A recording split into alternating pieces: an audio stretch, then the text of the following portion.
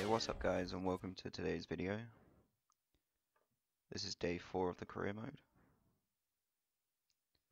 and we've got a League Cup game against Oldham Athletic.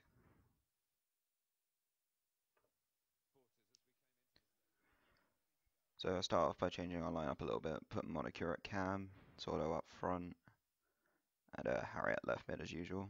I still need to bring some players in, but I'm going to look into the youth system a lot more than I thought it was going to be, because I really don't have the money in case people want to upgrade their contracts slightly, and this could cause a problem for us if we have no money to do it, so we could lose key players like Sordell, Harriet and Massey. Well, obviously Harriet's on loan, so that's not really a problem. But within the first 3 minutes we conceded, and literally it was a poor effort. Like, we got passed around like absolutely fucking no tomorrow. And I have no idea what Elico, fucking my centre backs were doing. They literally just split apart. But we were chasing the game from the off, to be honest. And there's a nice bit of passing movement between Edwards and Monaco here. Put it out to Vincent Young. And I have the same problem as usual, like literally passing to the through. They had their CDM set up so that they were pressing, and that was causing me many issues because literally all they had to do was press, and that was it, done. They stopped us playing, and it caused so many issues for me, like absolutely loads of issues. And the first half, after this goal, we were just chasing the game and chasing the game, and we didn't really have many efforts because we just couldn't get past them. So, as you'll see, the first half was just an absolute bore draw. Like, there was nothing. They didn't get through. I didn't get through. And I mean, Luton Town, I thought, oh, because they're a League Two side, Prey Pierce, will go through. But as you see here, they were just cutting me apart. I mean, we've still got Elliot Parish in goal, and he was doing absolutely brilliant. But I still think I need a better goalkeeper than him, because we just don't have the options in goal. We have him and a young keeper that's just not very good. And as you see, Josh McCoy scored for Luton Town, and we go into the second half and see if we can rectify it, which I hoped we could do. I think we sorted our passing issue a little bit out. That wasn't too bad. We were playing 1-2s here and there and getting around the defence a little bit better in the second half. But still, we weren't the way I wanted us to play. And that's what was causing us issues. As you see, that they just cut us apart every time.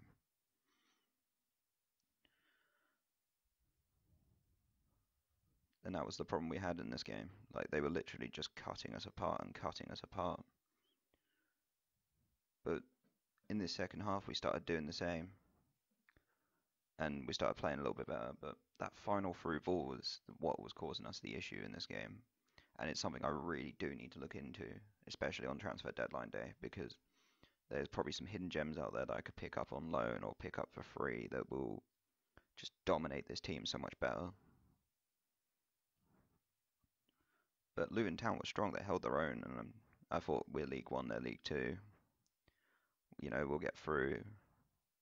But as you see here, like, we get into 60th minute and we've still got nothing. And Monaco tries to get a shot away, but both the defenders are there blocking him.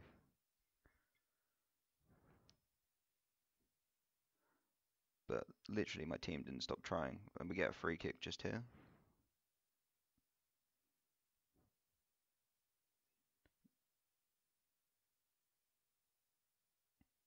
And originally Monaco was going to take it, but I thought I'd have a look through and see who I've got. And I noticed Owen Garvin, or was it Craig Garvin? Owen Garvin, one of the two. Had 72 free kick accuracy, so I thought I'll have a go with him. And fucking bang, what a goal. Absolute fucking stunning goal. And I didn't expect that from somebody. Like, I can barely score these with, like, Messi or Ronaldo. But I've just scored this with a 68 rated CDM. And look at this from another angle. This is absolutely beautiful. He's 31 yards out, and he just belts it into that top right corner. The keeper's completely beaten, the wall's beaten, everyone's beaten. And it just buries it home. And what a left-footed strike as well. But then we face the same problems we had in the first half. We get 1-1. And then this happens, and I was not impressed. We just get passed around, pass, right back, crosses in, bang, header. I have no idea what the fuck Elliot Parish was doing there. I have absolutely no fucking clue what he was doing. That was fucking awful goalkeeping, and I'm not impressed. He just stood there. If he puts his left arm out, all he's got to do is get his fingertips on that and push it away. But no, he fucks up. So it's 1-all. 2-1, sorry. So we try passing around, and we're passing around. And Garvin and everyone else is getting tired, and I mean really tired. Like, they just cannot hold their own. So I'm thinking, oh shit, we're going out in the second round. We got through the first round with a 4-2 win. But we need to get through this round. Because ideally, I want to get to at least the fourth round of both cups, at least. So I sit and I'll make some substitutions now. And I'm thinking, I'll bring on, I can't even say his name, Siskamosi, something like that. I bring on a centre back to sort of stealthy up our defence in winter. And then I thought, who else can I bring on? Ambrose, who can play instead of Edwards. And I thought, yeah, he's a left mid, but he might be able to cut inside and pull off a few decent passes or crosses or something.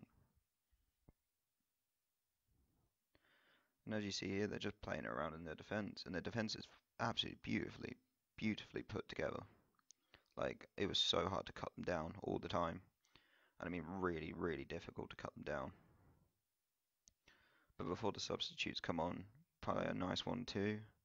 Sordell puts Monacure through. He finds a little bit of space, a little bit, and just smashes it past the keeper to make it 2-2. And at this fucking point, I was fucking elated. Like, I was jumping up and down, like, what the fuck? Because I've found it really difficult with the gameplay of this team, but I'm now starting to get into the fact of I can score goals with them.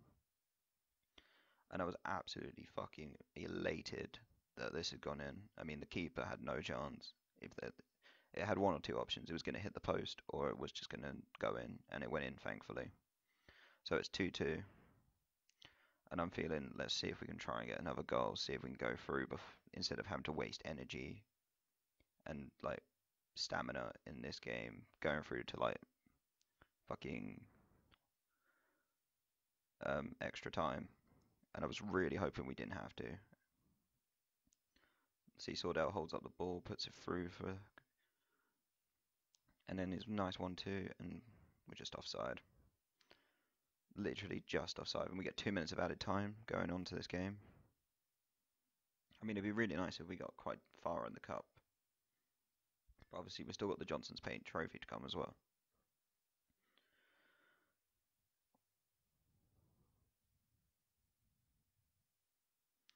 But as I said, they just literally they can hold their own against me, and that's the problems I'm suffering with this team. Like, every team has their own little speciality that they can bring to the game to stop you, like, going any further with it. And that's the problems I'm facing with this team. Like, they are a really good team, Colchester United, but they just suck in trying to keep the game together. So we're going to extra time now. And I want to see if we don't have to go to penalties, because I don't think this team will stand up in penalties. And as you see here, they go straight through. Nothing unusual. They're just going straight through our defence. But we managed to clear the ball. And we get a nice one-on-one with Sordell. And I was hoping at this point he'd just smash it past, but the keeper makes an absolutely athletically brilliant save. If I did get through, it was on the counter-attack. If I didn't, I was just literally fighting to get past those last two centre-backs. And that was the issue it was causing me.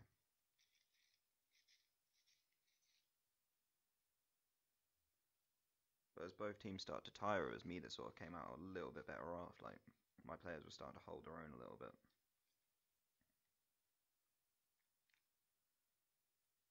We also managed to keep catching them offside, which is something that was just helping our gameplay because it was shutting them down but keeping us going.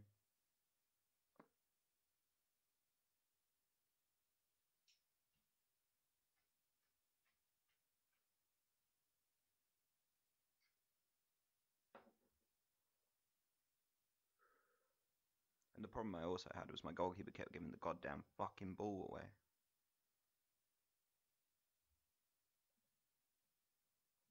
As you see here, we're just holding our own. We're just going through, playing that bit of counter-attack, and then we get a nice little through ball, but the centre-back gets there first. But Sordell won't give up. He just will not give up. We get 1 minute of added time, and that's it for the first half of extra time.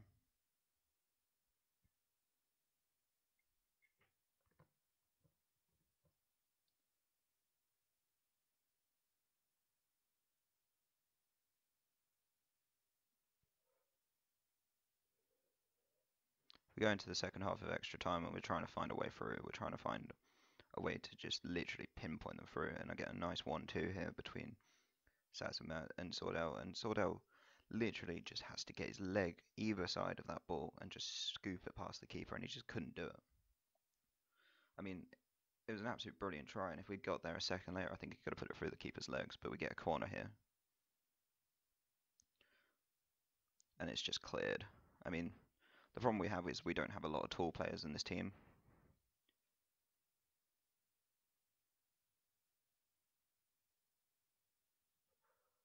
And that's something that does affect this gameplay because we just don't win headers a lot. And my players are absolutely goddamn tired. Harry has got no stamina left. He's done. But he still carries through the ball, puts a nice pass in, and yet again the defenders just get there. They shut me down, they shut down what I'm trying to do, and they hit us on the counter.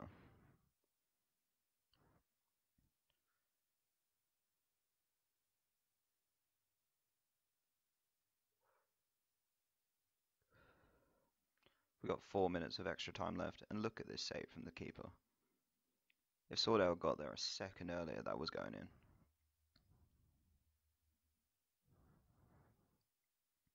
So we start playing it around a bit, see what we can do, see if we can cut them apart. But we haven't got long left until it's penalties, and I was really, really hoping we wouldn't have to. We get a free kick here. After one of the CDMs for them took out Siskamoski, I'm going to call him. So I thought I'd set up Garvin again, see if he can bang one in. And it just goes wide. There was no hope. Now we get 2 minutes of extra added time into extra time.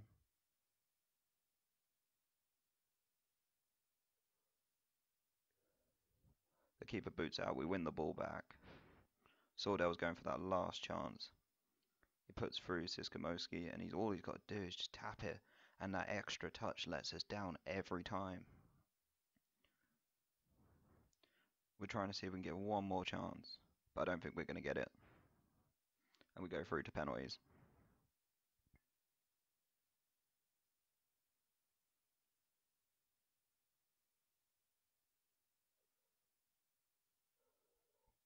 I mean, Luton Town really have held their own. Look at the shots, look at the stats.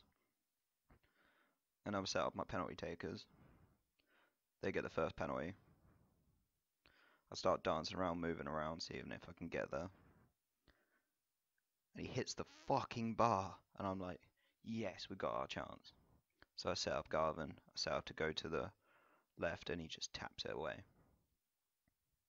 Their second penalty with Craig McHale-Smith. Dancing around. And if I hadn't have danced, I probably would have saved that, to be honest with you. Dean Ambrose next. And he just taps it away. I mean, these guys are not bad on penalties for a team. I'm really surprised. I thought, oh fuck, here comes penalties, and now I'm going. They put away their second of the game. 2 out of 3 for them. Sordell steps up, taps it to the left. Nice and easy.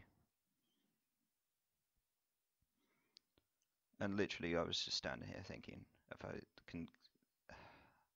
I was like, I'll go down to the right, and they're probably going to go there. And they didn't. They just went straight down the middle. So I thought, I'll just tap it to the left, see what happens, send the keeper the wrong way, and Elliot Parish steps up. If they miss this penalty, they're out. They send their captain forward. And I'm thinking, I'm going to dance around, and then I'm going to go to the left. And if they don't save it, I don't save it. And look at that. He fucking saves it. Absolute beautiful penalty save. Anyway, that's it from me today, guys. We've gone through to the third round of the League Cup. Don't forget to like, subscribe, and keep following the TRG channel. Have a good day, everyone.